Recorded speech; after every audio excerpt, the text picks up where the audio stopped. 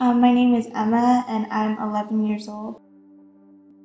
I'm from Irvine, California. Irvine, California. How long have you lived in Irvine? My whole life. I've been building Lego sets for about a third of my life. Okay, now we're getting to the nitty-gritty. Here we go. Okay, what inspired you to build Nicole's studio? Something that inspired me to build Nicole's studio was we came here for my grandparents' 50th anniversary and we took pictures. And when I went home, I wanted to build something, so I looked at pictures of the studio and I started building them.